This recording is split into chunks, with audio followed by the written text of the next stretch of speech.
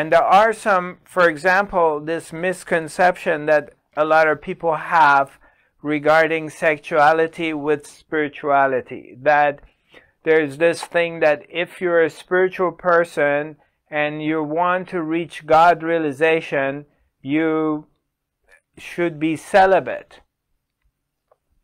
So there are schools of spirituality that are practicing that and promoting to be celibate. And if somebody naturally is inclined to go that direction, that's fine.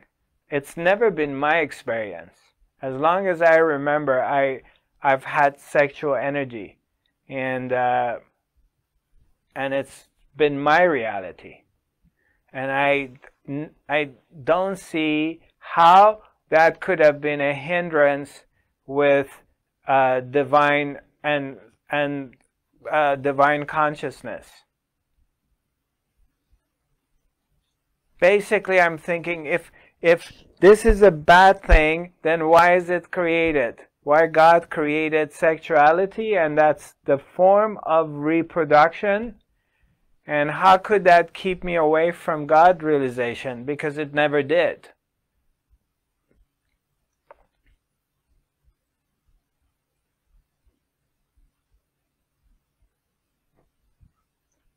How do we work with this energy while staying married through the relationship? Okay, let me see if I understand that. Say that again. How do you, could you elaborate on that? I'm not quite sure if I understand. Well, our spouse have their needs, and we don't feel that desire, and it's not that we lack the desire for our spouse and desire for others. It's just that we just don't have the desire. Right. Right. Exactly. So this goes back to what I was talking about. Is I said we're caught into this system which is not really working and falling apart. So, okay, so you come to this point. Again, I'm not a marriage counselor. And I don't claim to be, or a sex counselor. I'm only going based on my own findings in this period of my life that I've discovered to know myself. That's all I can talk about, okay? So this is not an area of my expertise. But it is a paradox, because you have arrived at this place that you've lost your mojo for having sex, and there's nothing wrong with it, and your partner maybe still want to have sex. So it is a dilemma. How do we deal with it? I mean, are you able to let him go and he can go find it somewhere else if you can't give it to him? Is he willing to go somewhere else to get it? See, that's why I'm saying the whole system from the beginning is not working.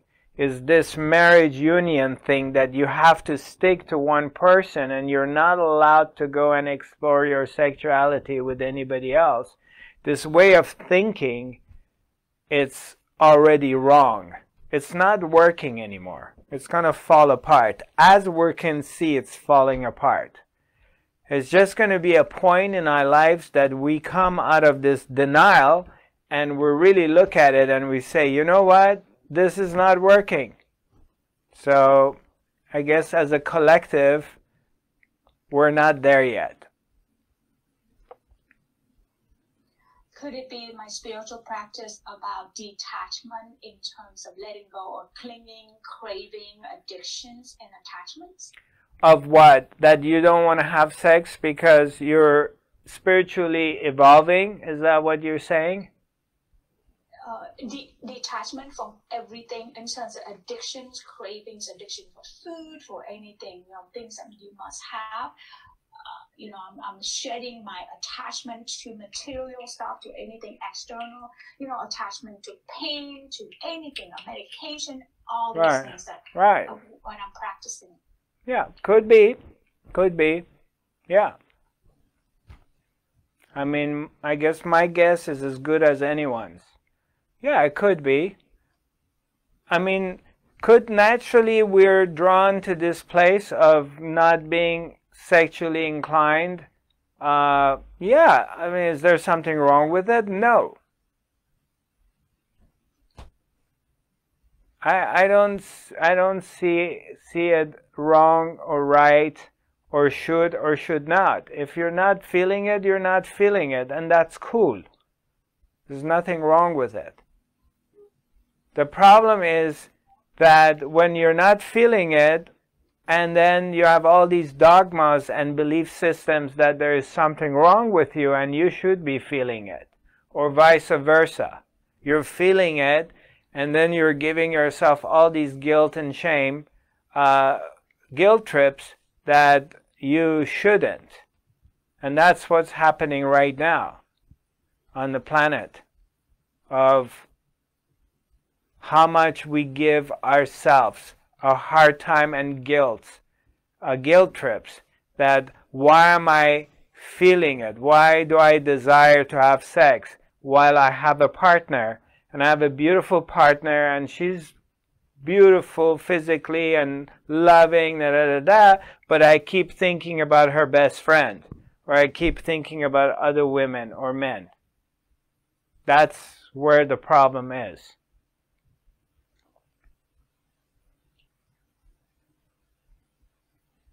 Okay. Yeah. Oh, you're welcome. I'm glad you brought it up. Hi, Sophie. Long time no see. Are you still there? Are you still... Oh, yeah. Hi, Sophie. I haven't seen you or spoken to you for ages. Hey. Sophia, hi. Yeah, hi. Yeah. Hi, oh my God, I know. And this is wonderful to be able to check in with you all. My God.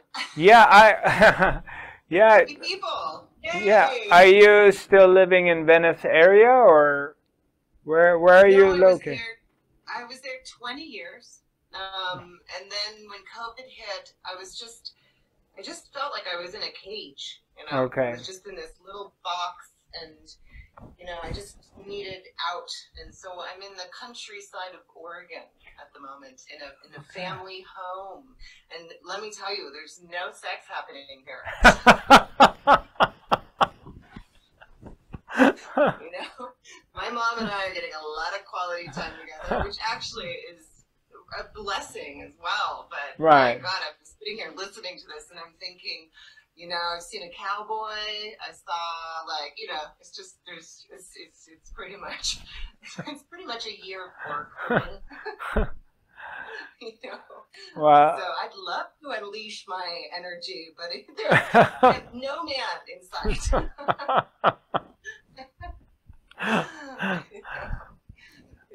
So it's good to see you. Yeah, likewise.